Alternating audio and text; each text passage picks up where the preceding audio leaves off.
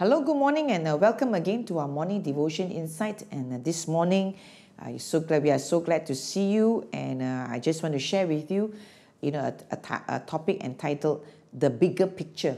The bigger picture, and my scripture is found in John chapter 9. And please go back and read John chapter 9, verse 1 to 7. There is the healing of this man that was born blind, all right? But I'm just going to read one scripture to you, and that is verse 3. John 9, verse 3 says, "Neither this man nor his parents sinned," said Jesus, "but this happened so that the works of God might be displayed." Here, of course, it's a story about, there was a blind man, and he was born blind. In fact, in verse 1 and 2, it says, as Jesus went along, he saw a man blind from birth. His disciples asked him, "Rabbi, who sinned, this man or his parents, that he was born blind?" All right, so the disciples were asking Jesus, "Who sinned, Lord? Is it he sinned or the parents sinned that he is born blind?" But that's why we have our scripture just now in verse 3. It says, "Neither this man nor his parents sinned," said Jesus, "but this happened so that the work of God might be displayed in his life."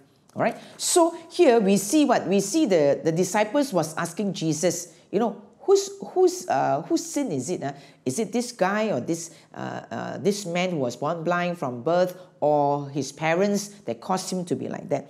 So sometimes in life, we can also be asking, some things happens in our life and we say, is it me? Is it something that I did wrong? Or is it my parents? Is it people beside me, or my spouse, my boss? Or, we look around and we try and find something that, or someone that we can point at to say that, oh, this is the reason why I'm like that.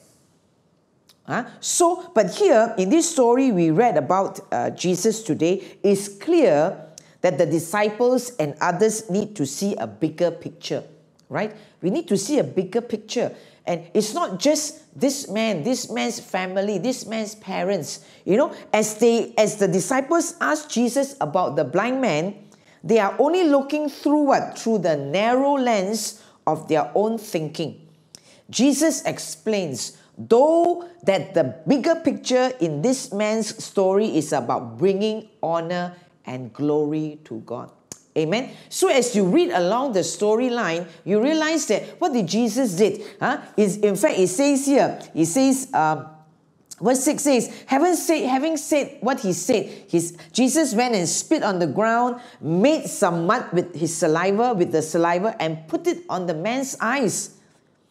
He put some of his saliva onto the mud, put it onto the man's eyes, and then he says, "Go." He told him, "Wash in the pool of Siloam." And so the man went and washed and came home seeing. In fact, his neighbors and those who had formerly seen him begging, "Isn't this the same man who used to sit and beg?" Some claimed that he was. Others said, "No, he only looks like him." But he himself insisted, "I am the man."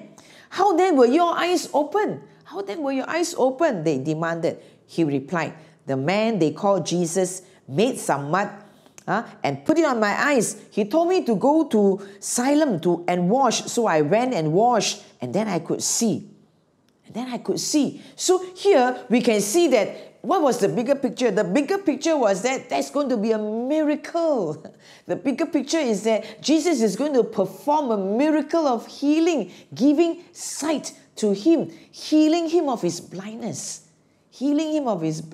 Amen. So in our lives too, we need to remember that though we are often quick to judge what we see, there is always more to the story. Amen. There is always more to what is happening around us, more to what is our pain, the sickness, the problems that we are going through. There is more to it. There is a bigger picture. Amen. There's a bigger picture. In our lives, how can we make sure that we see the bigger picture? How can we make sure? It's that we do not jump, we do not fret, we do not say, why? Sometimes we Questioning is not a sin, it's nothing wrong. But when we begin to make a conclusion, oh, that's what it is. That's how it will end up. That's how my life is going to end up. Bankrupt. My life is going to end up sick forever. My life is going to be good for nothing. But no, things happen so that God will show us a bigger picture. And so often, as we see this story, this account of Jesus performing a miracle that healed this blind man who was born blind from being a child. He was just born blind, but yet he was able to experience a miracle of healing of sight. So this morning, let us pray. Dear God, help us to remember you are in control and know the bigger picture. Tell yourself this morning, God, you have a bigger picture for my life. Help us to invite you to show us the bigger picture. Sometimes God is always trying to knock at our heart, knock at our lives, and hey, I want to show you the bigger picture, but you say, no, I'm not interested. No.